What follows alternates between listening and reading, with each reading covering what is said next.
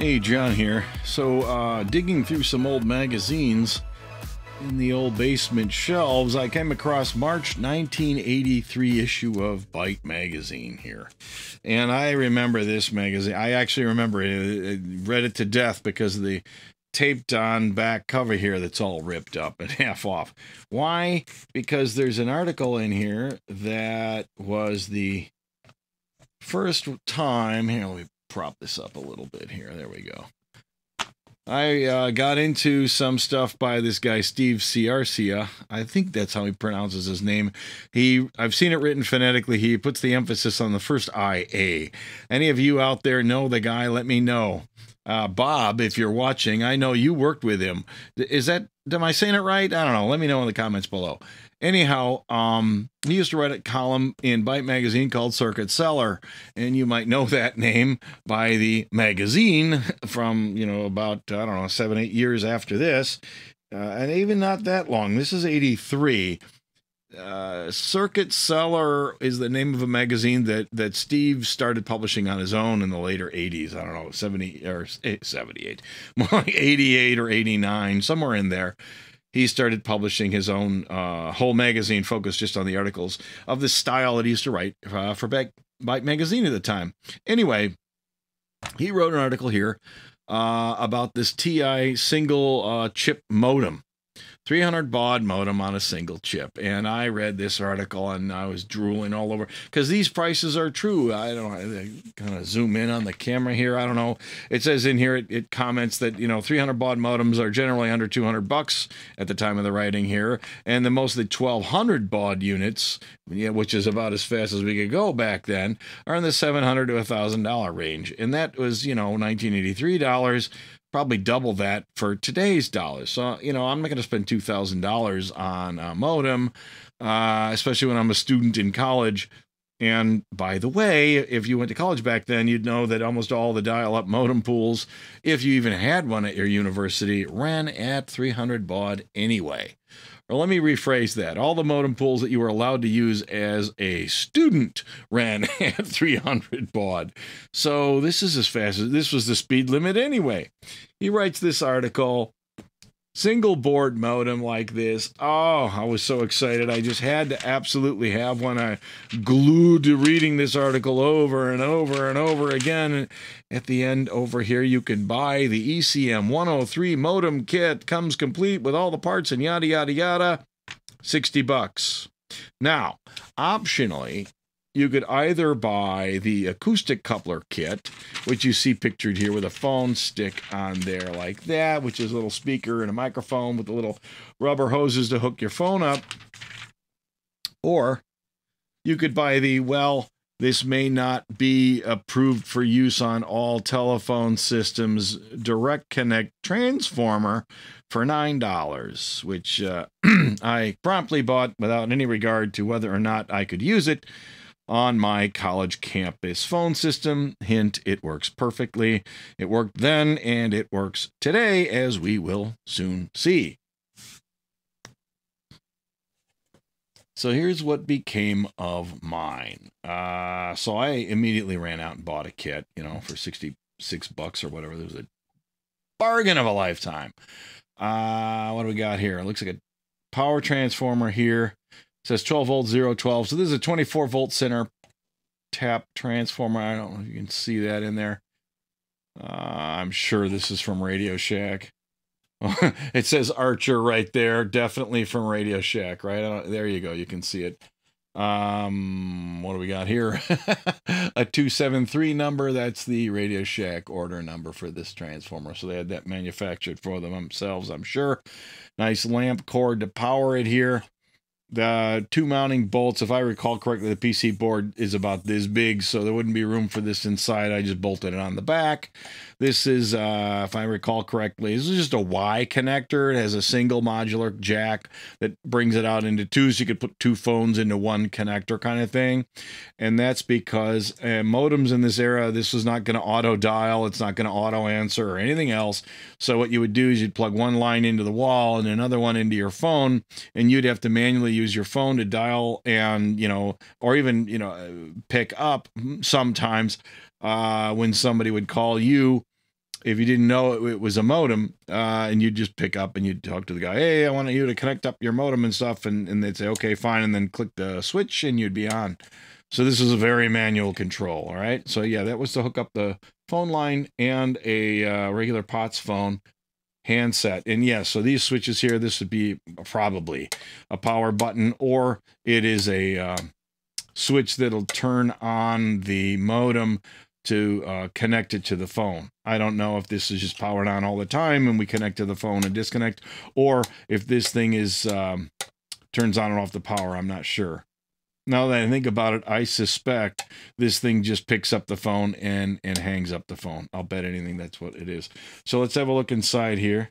Obviously, there's the DB25, which is what we all use for serial ports until the IBM came along and said these are too big, and since we only use 3 wires most of the time anyway, and replaced it with the DB9, which is probably a much better way to go in retrospect, right? So let's take these off. This, of course, would have been your standard Radio Shack metal box. Always good to smack the microphone with the screwdriver. Sorry about that. If you're wearing headphones. Ooh. Yeah, this is not something I'm going to just open up with all these little phone wires in there. I guess you can sort of see that. Yeah, if you do too much with this, all the wires are going to pop off. Oh, man, yeah. Hey, I was a kid. College kid, but a kid nonetheless. Oh, look at that. A piece of cereal box or something over here for my insulator for this bolt on there. I love it. I love it. So it looks like the power comes in there. There's a little transformer for the phone line connection. Oh boy. Yeah, wow. There's a bridge rectifier diode, four wires coming out of here. Looks like the AC voltage comes in and connects directly up to the transformer. So the toggle switch, yeah, the toggle switch on this side with the red front on it you saw earlier, this switch here, looks like these wires go through and connect to the phone jack over here. So when it's plugged in, it's on. I love it. No heat sinks. Probably doesn't use any real current anyway, but there's 3 regulators I can see in here. So that's going to be your 5, 12, and minus 12 volt regulators. Some capacitors taped onto the bottom of the box there. Oh, this is this is beautiful vintage. Wow. And then the circuit board there. I'm not going to play with this. So I'm going to just break off all the wires if we play with it too much. That's a riot. There's yesteryear for you. I got a little better at being neat about these things. If I made something like this today, and I literally smashed it in the same box and stuff, I would have probably put strain reliefs and used stranded wire instead of solid core, because while I love solid core and still use it for all kinds of stuff today, you really want to use stranded if you're going to build something like this. Of course, if you ever expect to open it. This thing hasn't been opened probably in 35 years since I built it. And the reason you want to use stranded instead of solid core, if you've got to have some sort of movement, like, you know, that's why these cords here don't have solid core, is because the solid core will crack and snap off, okay? So what you would, if I made this right and I had my brains, and maybe I just didn't have any, you know, you're in a hurry, you're a kid, every quarter back in those days counted. So I might not have had stranded. And then, of course, tie it down so you don't put strain on the various solder joints and things on the backs of these switches or something. And then if you open up the box, the stranded part can move around and not break off. So hopefully we didn't do any real damage to this thing. Now, how do we run? How do I demonstrate this in this day and age, right? If there even was a modem pool to dial into, I wouldn't know. There probably are somewhere. I'll bet like the weather service or somebody still has one. Not that I would know. And problem number 2, a truck about a year or 2 ago drove down the street and tore all the phone lines off my house. I used to have like 12 lines in here. I had a modem pool and all the other stuff in the 90s and ran a dial-up BBS and all that other fun stuff. And all that phone equipment and everything Got disconnected one day when the truck tore all the wiring off the side of my house with, you know, a poorly mounted ladder rack or something. I don't know. Ripped all the wiring and everything out. And it was at that point I decided, well, you know, I hadn't had the modem pool running since the 90s anyway, and the only thing left in that whole setup was a single dial-up landline that I never used anyhow, so I just canceled the service, and there it sits, unused, big empty box on the side of the house. Which brings us to, how do I test this? Okay, well, I'm going to test this by simply just connecting it up to another modem, and I'm going to use a intercom style POTS phone network that we can just wire up with a power supply and some resistors. Okay, so here we have the 300 baud direct connect modem all plugged in here. This connector here is a DB25 adapter for this terminal here, a regular old dumb terminal. This is actually a DEC VT320. Thanks again, Bob. It's twice I'm shouting out to Bob here on my channel. He sent this over so I can use it for times like this when I need a genuine bona fide dumb terminal. And a VT320 is kind of like the Cadillac of the DEC terminal era there. Anyway, this is a really nice terminal is my point. And a 300 baud modem wired in here to a 12 volt intercom line that I can use then to power the simulate the phone company between this modem and another modem.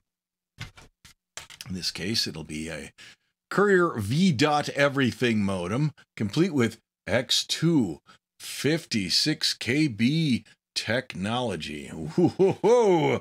Now this, at the time, you know, in the 90s, this was the cat's meow. This is probably the end of the line of analog dial-up style modem technology here. The 56 KB is as fast as you can go on a voice line, and it turns out, as I understand it, in order to get 56 KB to work, on one end, you need to have actually a digital interface on the other end. That's subject to a whole nother conversation. But yeah, this is really pushing the limits of most phone systems in order to get that much bandwidth on a regular voice line. You'd need to have a dual pair like I used to have back in the day with dedicated 56 KB modems on there, with a you know, CSU, DSU, and all the other fun stuff. Somewhere in the basement, I got all that stuff lying around somewhere too. Anyway, this is what we're going to talk to from our 300 baud modem. And as I sit here looking at it just now, what we're looking at, I mean, by 300 baud modem standards, this is probably the top of the line because it does not have an acoustic coupler.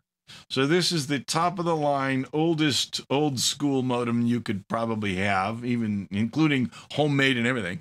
And talking to the top of the line, end of the line, most modern analog modem over here. So 2 generations. The only thing worse than this would be a genuine acoustic coupler, which I don't have. And right now I regret not having one to show you. It would be fun to play with that. Anyway, with an acoustic coupler, you would need to have something like this to simulate an actual telco so that you could then bring in your phone, which is why these modems were shaped this way. This slab design, this is the only way a modem should have ever been built.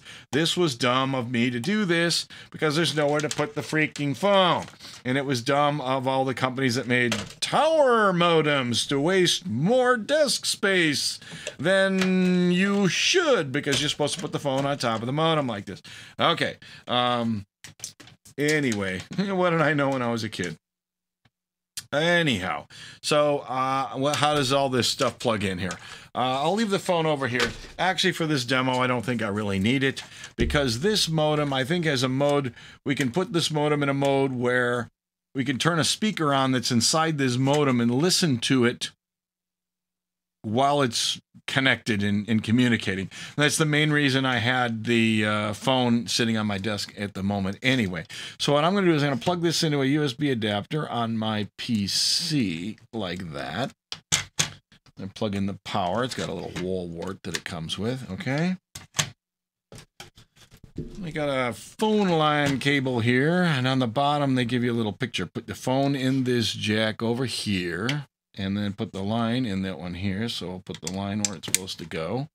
And the reason it makes a difference on a modem like this, unlike mine, this one has a relay in it that will disconnect the handset when the modem is talking, exchanging data. Mine doesn't do that. Mine just has two things. You want to disconnect the handset? Hang it up. That's how you disconnect mine. All right, so I got 12 volts DC on here. These two are wired literally in series with each other, and the voltage comes in with 360 ohms series resistance on that.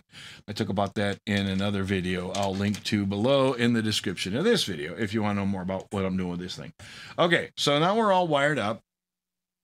And if I turn on my Courier HST, that's not an HST, this is a V.Everything. The HST was a prior model, I believe, from this one. And it looks exactly like it, so I'm going to probably call it wrong every time I do this. Okay, so what we have now are two modems, a simulated telephone system that doesn't have any ringing or dialing or anything going on, but it's fine. We can flip this switch up. The red one on here will cause this to go off hook, pick up the phone, in other words. Simulate that. This one will auto answer if there was ring voltage going into it. If this one could dial and you know, my simulated phone did all that, this would automatically answer and so on. So this is plugged in and turned on. You can see the LEDs here are lit up to let me know that the USB connector, the serial port here on my PC, is working okay. So let's go to the desktop and see how that works. Okay, so the way this works is you can type an attention command in there. There we go. And you can see how slow this is going. We're running at 300 baud, 8 none 1 in this configuration, okay? It's because on the other end, the my old modem, that's all it will ever do. So what I want to do is I want to call the other modem from my Courier modem here. And the way that happens is when you put it on a regular phone, you would say AT for attention, then you say dial, T for touch tone, and you could say, you know, 1, 2, 3, 4, 5, 6, 7, if that was the phone number that you'd want to call. Now, if this was plugged into a real phone line, what would happen is it would go off hook, you would hear a dial tone, then the modem would dial these digits here, and you would hear the whole thing because the modem has a little speaker on it, so you can hear the call starting, and that's a famous sound you still hear to this day, and everybody goes, oh, I remember the old modem sounds. So here is what this modem will do.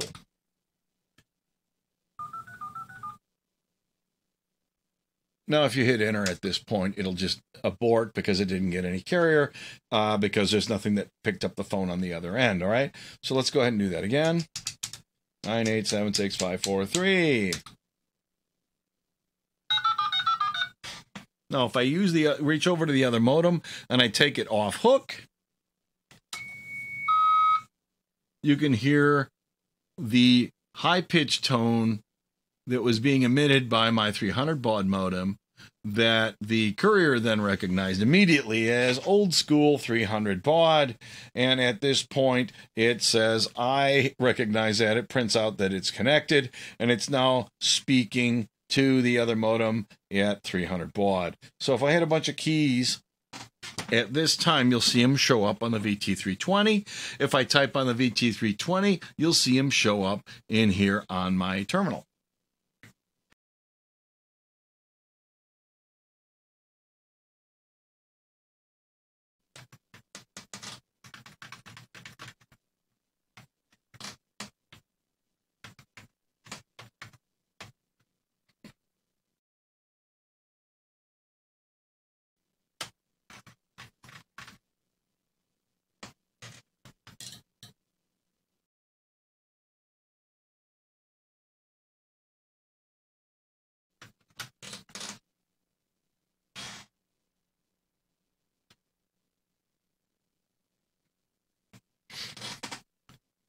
Now, to get the real feel for 300 baud, what we can do is we can just send text to the other side here. With this running at 300 baud, I can just cut and paste regular old text from my desktop into this terminal, and we'll see it show up on the VT320 over there.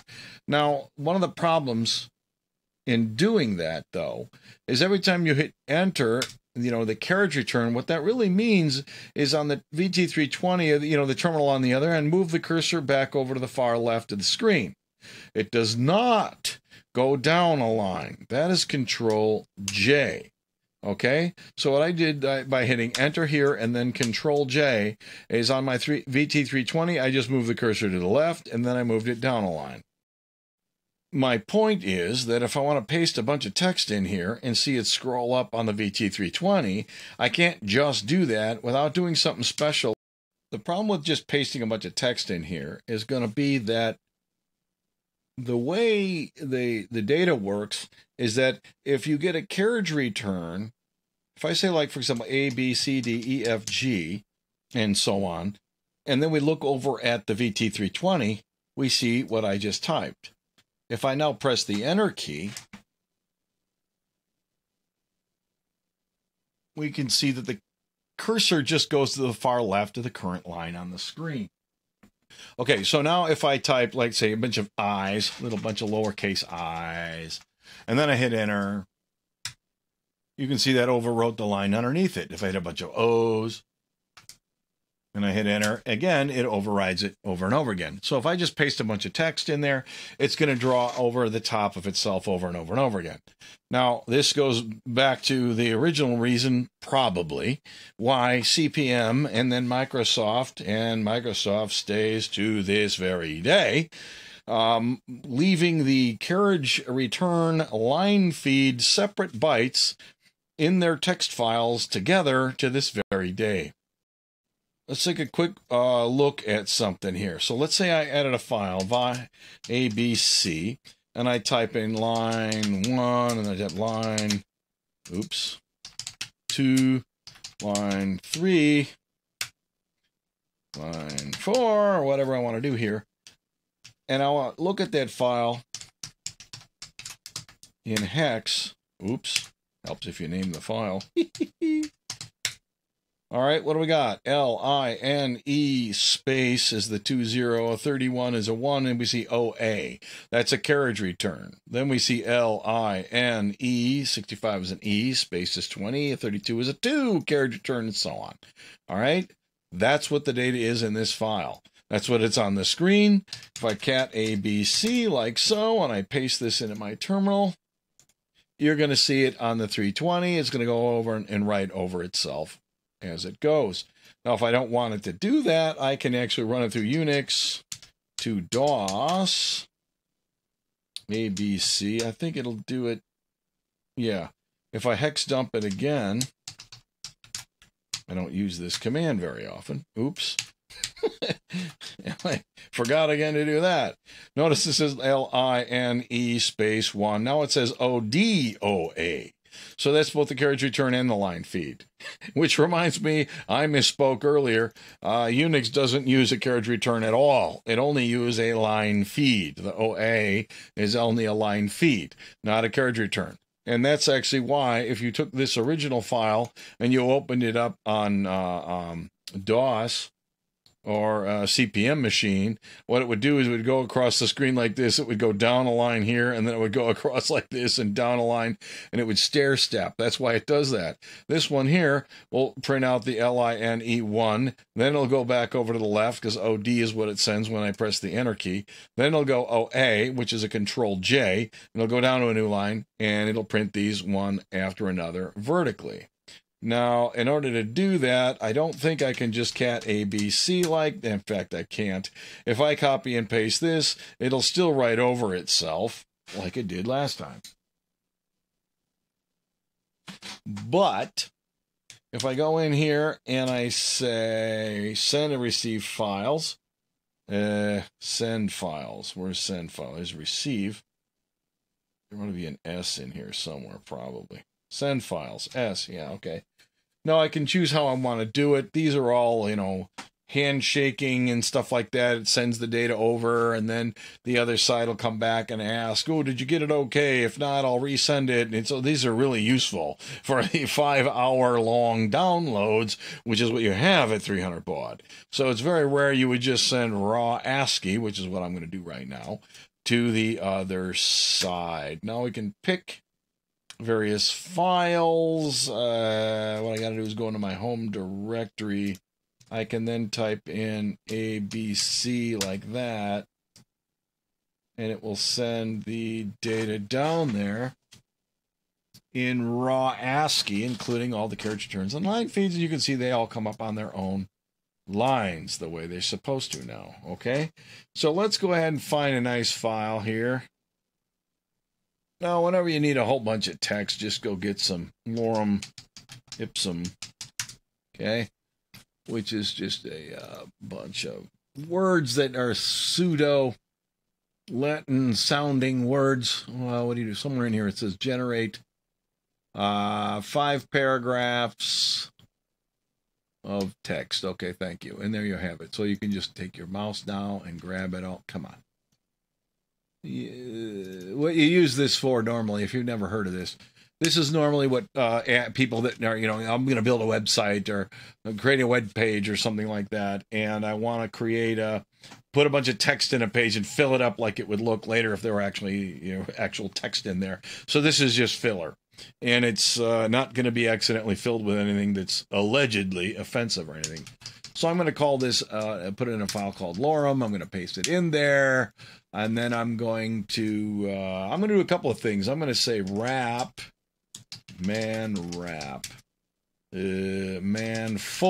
is the name of the command. Boy, reaching back at the oldies here. So what happens is you can use this command called fold on Unix-based system and said wherever a space breaks a word, add a carriage return so that it's not just one long line per paragraph, which is what it looks like I got from the lorem ipsum thing. And you can say how many characters wide. I think it defaults to 80. Yeah, so if you say fold minus s lorem, what it'll do,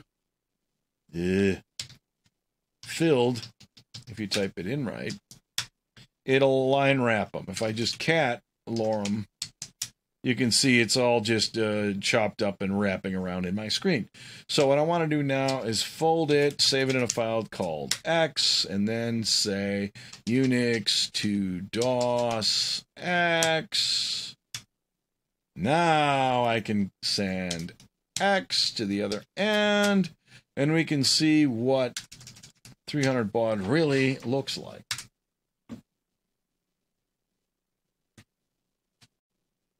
And this is what doing your homework was like in 1983. You got really good at remembering what your code looked like in your mind, so you didn't have to, list it on the screen all the time. The whole idea of WYSIWYG back then was a joke because you did not want to wait for your screen to draw. All right, I'm sure some people did because they didn't know any better. Now you know why people had those paper terminals and stuff like that. When it's on paper, you can look back and see what's on there. And you don't have to keep listing it up, or, you don't have to scroll back. You can literally physically do it when it's on paper. Now, if we plug a phone in on the dumb modem that, remember, does not ever disconnect the phone when the data call is being made, we can listen in on the tones while the data is being transmitted. It turns out that the Courier modem also has a way to leave the speaker on while the call's going on. Now, if you go back here and we look, I've got the manual for it here, which is still online from usrobotics.com, usr.com. Somewhere in here, speaker, we should be able to find always off, always on until the call's negotiated. This is the normal state of the modem, which is why it's highlighted. It's the default. M2 means the speaker is always on. So if I want to, I can set it to M2, and I can say AT, okay, AT M2. Okay, now what happens is when I make a call, I'll be able to hear it the whole time. Was it ATDT, you know, whatever, 5678. Oops, I misdialed. I mistyped. ATDT 5678.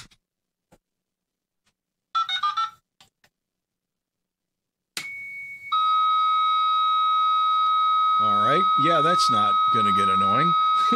We won't leave it on for long. So if we send the file again, Lorem,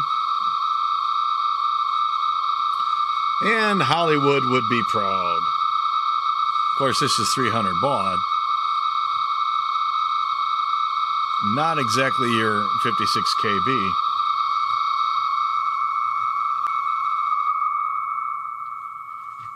Boy, that's a headache generator if I ever heard one.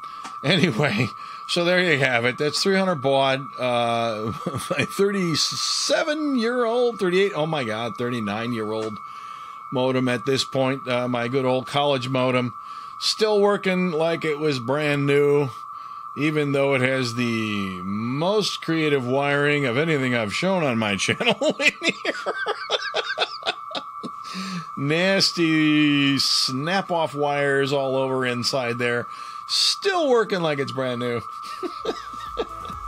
Thanks for watching. I'll see you next time.